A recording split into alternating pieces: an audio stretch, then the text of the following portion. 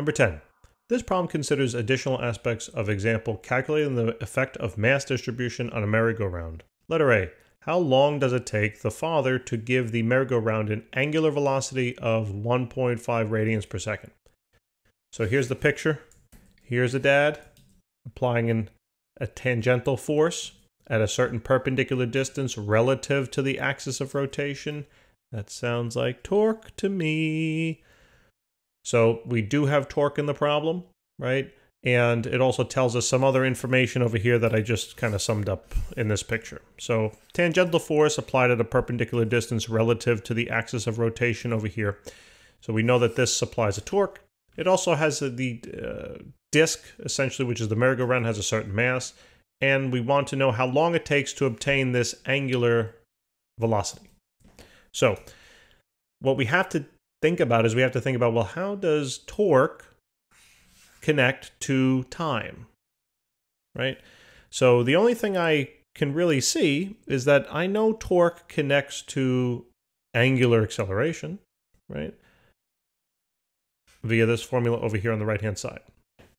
So this tells us, so this is letter A, this tells us that the sum of the torques will equal the moment of inertia of the object multiplied by the angular acceleration. Now the moment of inertia, you gotta be familiar. Most likely you'll be given these on your exam. I don't know though. You'd have to ask your specific professor about that, but most likely it's given.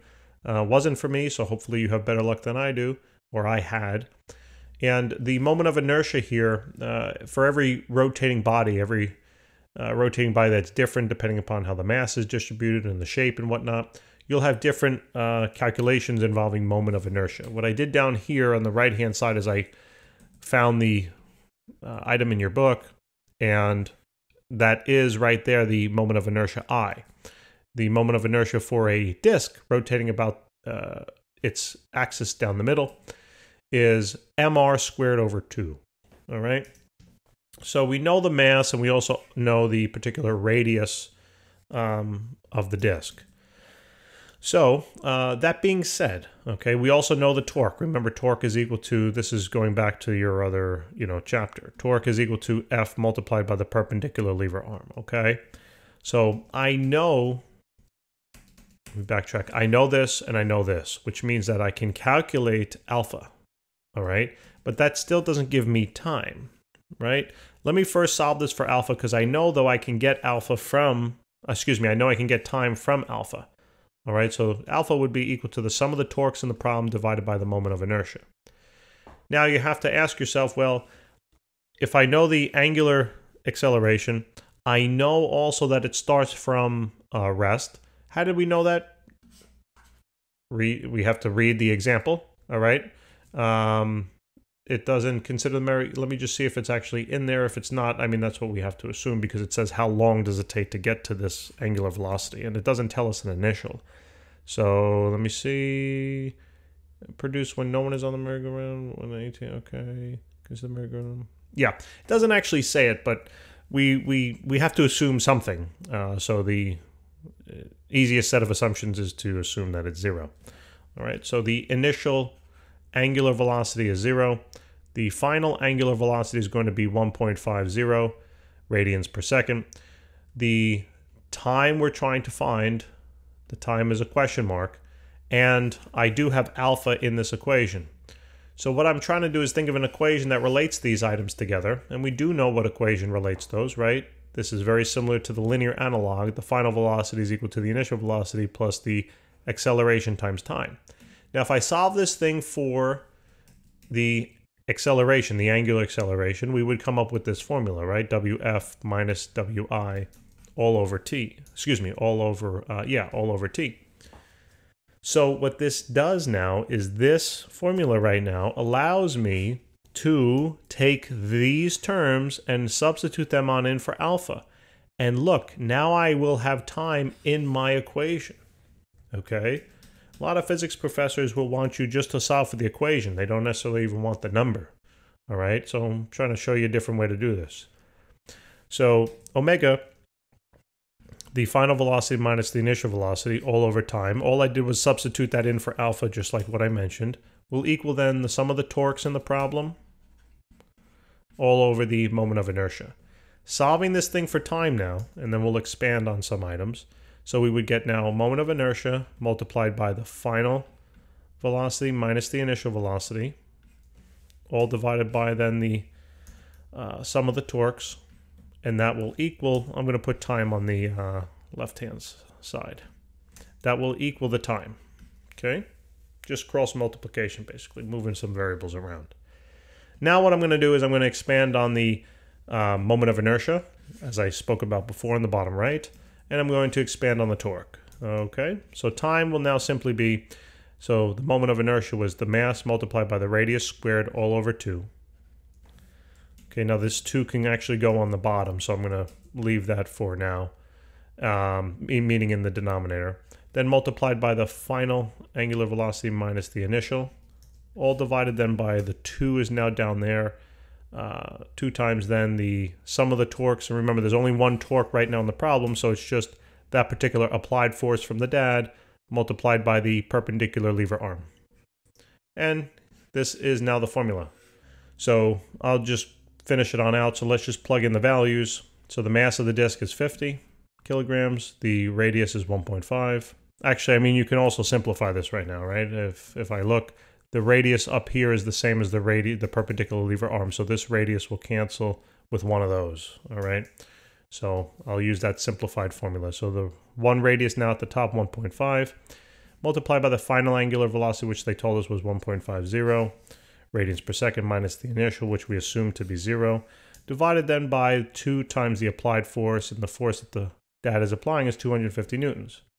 So the time here will now be, let's calculate that. So 50 times 1.5 times 1.5. And then divide that now by 2 times 250. So 0.225. So 0.225 seconds. All right, that's how fast it takes to get to that particular angular velocity. So that's letter A. Letter B, how many revolutions must he go through to generate this velocity? So basically they're just asking, you know, in this amount of time, given this final angular velocity, how many revolutions does it make? Talked about this in a majority of the problems prior.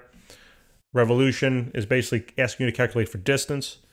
When you're being asked for distance for a rotating body, you have to think that that's asking you for theta. Okay, theta is basically distance in the angular analogs. The units of theta, though, are in radians, so we would have to do a conversion there, all right? But not a big deal. So think about what you're given. Think about what we know, right? We know the final, I wrote down most of the givens over here, okay? Except now I do know the time. So what I'll do here is I'll erase that little unknown there.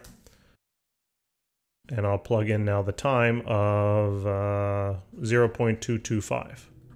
Okay, so we're being asked to find the. We're being asked to find the revolutions, which we'll find through theta. So now you have to ask yourself, all right, so I have theta over here. That's my unknown.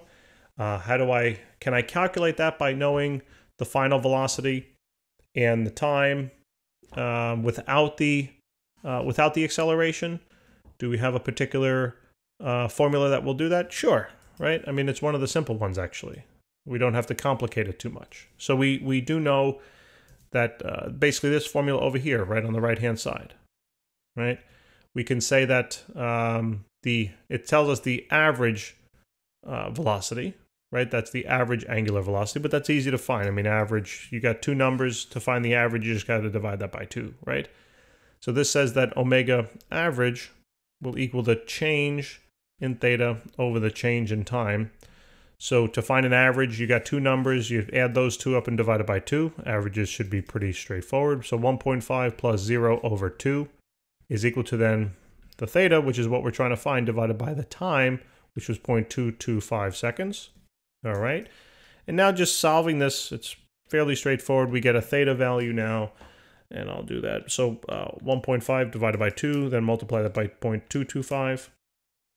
So we get a value here of about 0 0.169. 169, and that's radians. Okay? So that is not the final answer, right? That's in radians. You got to convert that into revolutions. So we just have to take this value and divide that then by 2 pi, all right, to find the revolutions.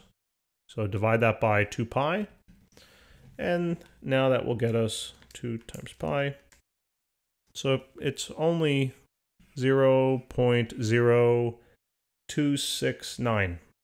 269 revolutions. That is the final answer. That's how many revolutions it goes through for letter B. Last but not least, letter C. If he exerts a slowing force of 300 newtons at a radius of 1.35 meters, how long would it take him to stop them? Okay, so now what we have to do is basically, I'm not going to solve the whole thing again. We have the formula over here. It's asking for how long. Okay. Well, the one major difference though here, actually, let me go back, how long. The one major difference here is, I'll write down letter C's formula on the bottom left. The one major difference is that, remember before, the R's in this equation were the same, right? The radius of the disk was 1.5 meters, and the perpendicular lever arm of where the force was being applied was also 1.5 meters. So I could cancel them out, or cancel one of them out at least, right? But this time, they're not the same. So you cannot cancel them. For example, I'm going to rewrite this, but put subscripts down there so that it defines it even better. This is the mass multiplied by the radius of the disk squared. Okay? Multiplied then by the final angular velocity minus the initial. Okay? All divided by then the 2 times the force being applied, multiplied then by the perpendicular lever arm for where the force is being applied. But in this case, he's applying a 300 Newton force at a radius of 1.35 meters away. So if I look at this picture, right, the force now moved, let's say, to here. Okay, so this is the new force, and that is going to be 300 newtons. And this distance from the axis of rotation is now going to be 1.35 meters. Okay. Now we also know, so that should be cool. All right. So this is basically the formula we got to use. Now, if you notice, everything sounds good except maybe the initial angular velocity, because we don't remember the context of the problem. Now is we're going to say, actually, no, I apologize. We do know it because they gave it to us. So never mind. I thought we had the calculator. I forgot that we were given it here. You have to just think about what's the, initial and final frames of your problem. So the initial frame is now this, right, is going to be the initial velocity. And then we're trying to calculate how long it will take to slow down from this initial velocity to 0, right? Because it's going to come to rest. It's going to stop them. That's what it says. So basically now all we need to do is plug in all the values here, okay? I know it's all over the place. I'm just going to say them, what I'm going to plug in, all right? And then I'll calculate it on my calculator. So the mass of the disk hasn't changed. That's 50. So 50 times the radius of the disk, right, which was 1.5, and that's squared. Then multiplied by the change in velocity. So the final velocity is 0 minus the initial. Okay. So that's going to basically be, so it's multiplied by 1.5. Then divide this now by 2 pi, not 2 pi, divided by 2 times the force that's being applied, which is 300. Then multiplied by that perpendicular lever arm of 1.35. All right. And we know the time, though, has to be a positive value. So you can basically just take if you got a negative term in here, just make it positive. Take the absolute value, it doesn't matter. Time cannot be negative. All right. So let's now write that down. So the time here this is for letter C. So the time here will be equal to 0.208 seconds. So it's actually slightly less than it takes to speed them up.